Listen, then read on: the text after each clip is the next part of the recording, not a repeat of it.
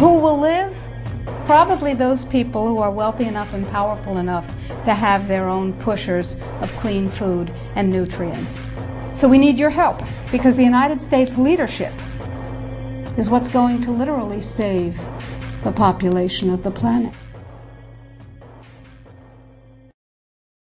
The UN has put out dozens of public documents where they're calling for an 80% world population reduction. In fact, at the Beijing Women's Conference, the World Conference, back in 1997, the head of the UN Food Program said, "We will use food as a weapon against the people."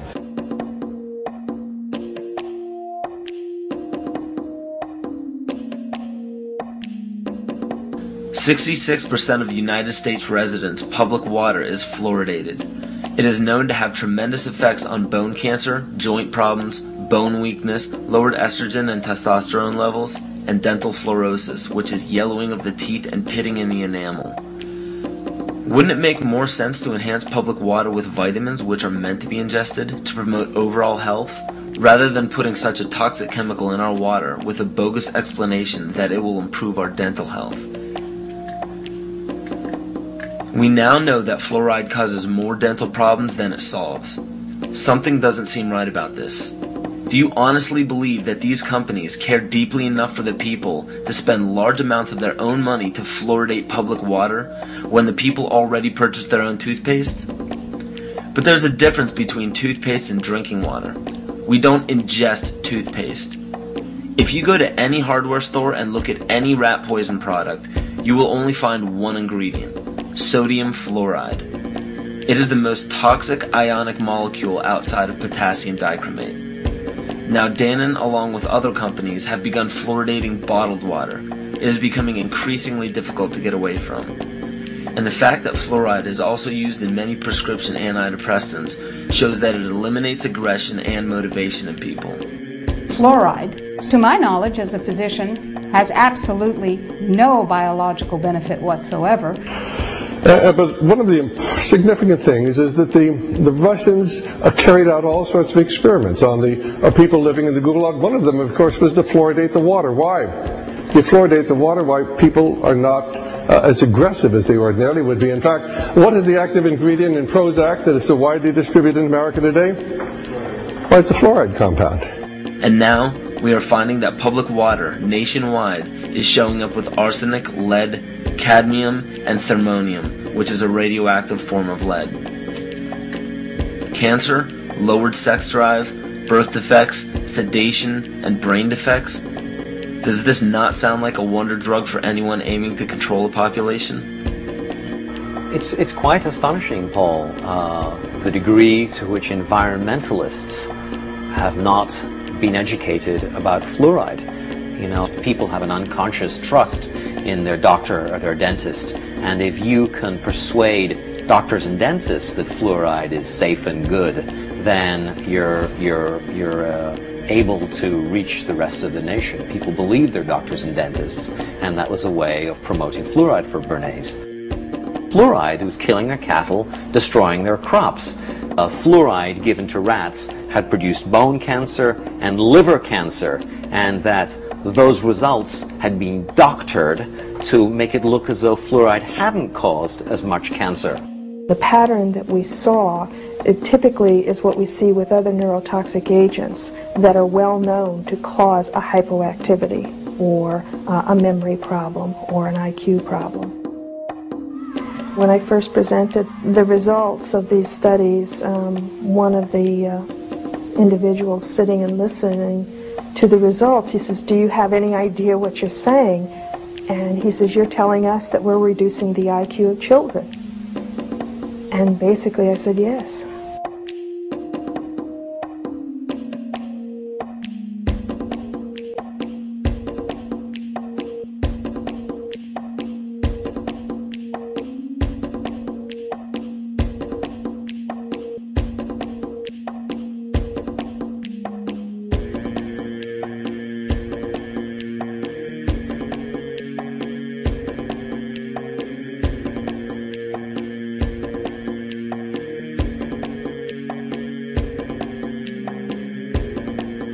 Aspartame. the artificial sweetener found in almost every low-sugar or sugar-free product on the market.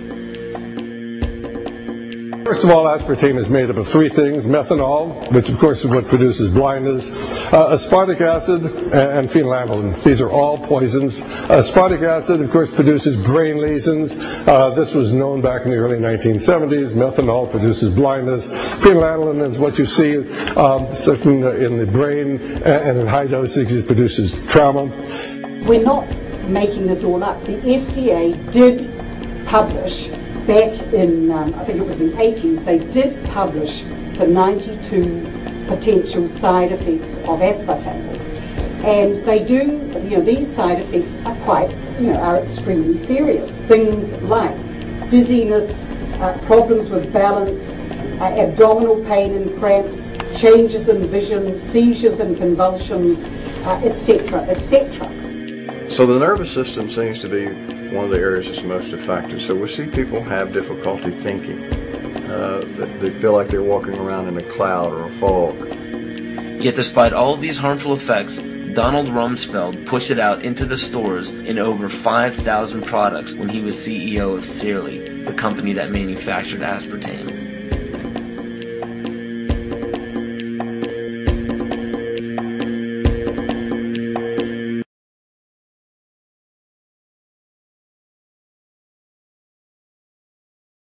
The sustainable goal is the elimination of the middle class. The world cannot support 6 billion people. But you see, the plan behind sustainable development includes population control. It's a program for land use control, education control, and population control. The leaders of the sustainable movement say that the world's human population should not exceed 500 million people. That's a 93% reduction of today's population levels.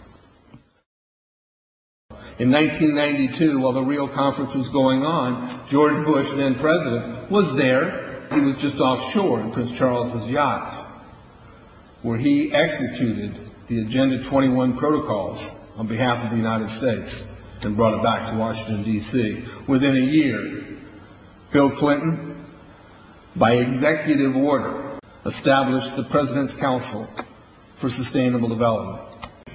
In 1996, Bill Clinton set up the President's Council on Sustainable Development. One of the dictates of Agenda 21 is that every country in the world is to set up a national council to oversee the implementation of Agenda 21. I've listened to Gorbachev explain, we are writing a new set of 10 or 15 commandments to replace the original 10. Which one of the 10 do you think these guys don't like? Thou shalt not lie, thou shalt not steal, thou shalt not covet. Because I'll tell you what, these people have lied to us. They're in the process of stealing all of this nation's natural resources, and they covet everything you have left.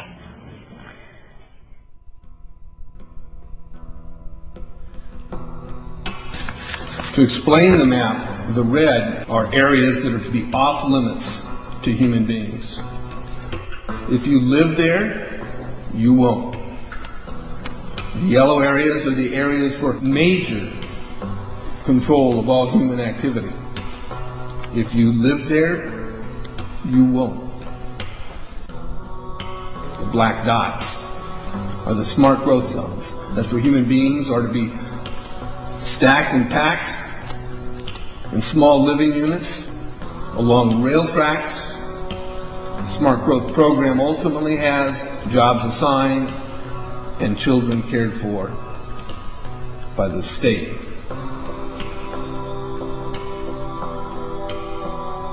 And in conjunction with Codex Alimentarius, food will be limited and water consumption will be decreased to 10 gallons per day per person. That is over a 90% reduction in people's average daily water consumption. And along with shortages of food and water, the food we will be provided with will be genetically manipulated and nutrient deficient. Genetic manipulation of food causes complications in metabolizing and utilizing food for energy. In June of 2003, scientists reported that the gene sequence of the inserted genes into crops had actually changed their order. They had re-scrambled. So the genetic inserts are